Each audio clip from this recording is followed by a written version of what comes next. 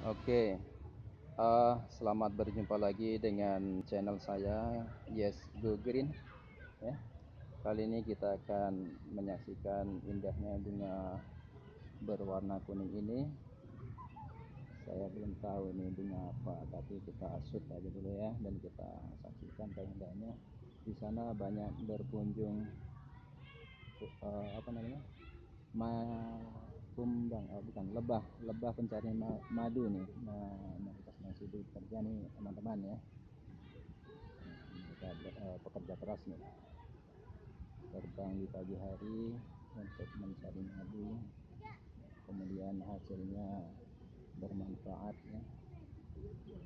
Kita juga merasakan manfaatnya sebagai obat berbagai penyakit ya. Nah, ini namanya bunga apa? Mirip seperti bunga kenikir nih, tapi tentu saja bukan bunga kenikir ya, karena batangnya pun berbeda. Mudah-mudahan saya sertakan nanti di subtitlenya ya, di subtitle nama mungkin nanti kalau sudah ketemu namanya bunga apa. Nah, di sini bunga ini salah satu koleksi dari Taman Bunga Wiladatika Bogor ya. Seperti kita lihat di samping bunga kuning ini, sebelah kiri kanannya ada hamparan bunga ratna ya, yang sudah kita ulas di video sebelumnya atau di judul yang lain ya. Nah, sebelah ya, di samping kirinya ada bunga berwarna kuning lagi, dan paling pinggir sana ada bunga ratna lagi.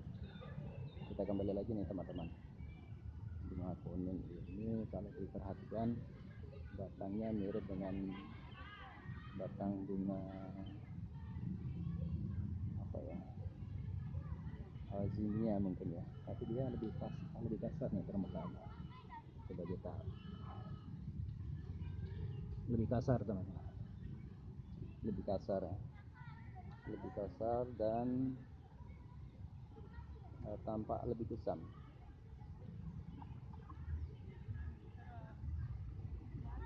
Nah, kita lihat di sini tanaman ini ditanam dengan cara dihampar ya, dengan cara dihampar dan tampak indah sekali ya. Saya belum menemukan tanaman ini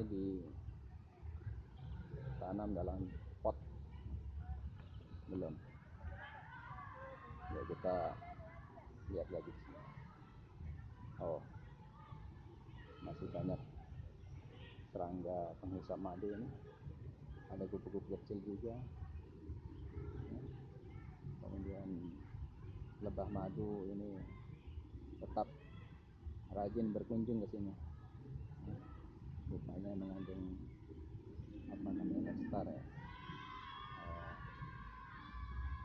bahan madu yang baik.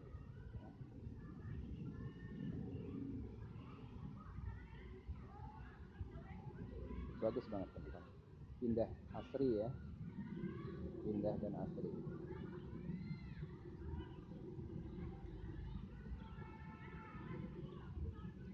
Kita lihat para lebah madu masih sibuk memilih-milih mana yang masih bisa diambil sari madunya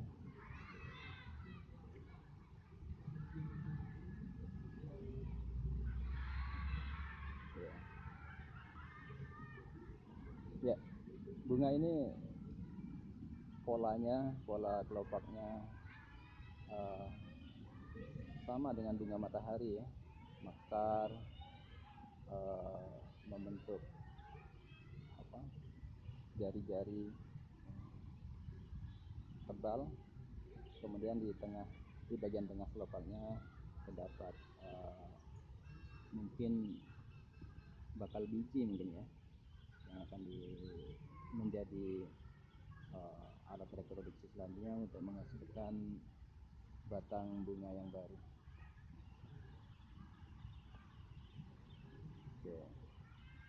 kita agak jauhkan, kita lihat dari jauh seperti apa bentuknya.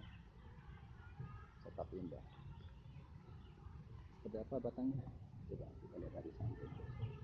Kita lihat dari samping ya, tampilan batangnya seperti apa. Nah, teman-teman bisa lihat ya. Nah, seperti itu. Pada ruas-ruasnya itu terdapat cabangnya. Cabang, kemudian di ujung masing-masing cabang menghasilkan bunga yang indah. Oke. Ini tingginya kira-kira mencapai 60 cm mungkin ya. Ada 60 cm. Yang paling tinggi sekitar 60 cm. 60 cm dan lumayan banyak ini lebah pencari madu yang berkunjung ke sini. Oke ya teman-teman ya. Untuk keterangan video saya ini, insya Allah nanti saya lengkapi di subtitlenya yang teman-teman bisa baca di garis bawah dari layar video ini. Oke ya, sampai jumpa di lain kesempatan. Salam go green.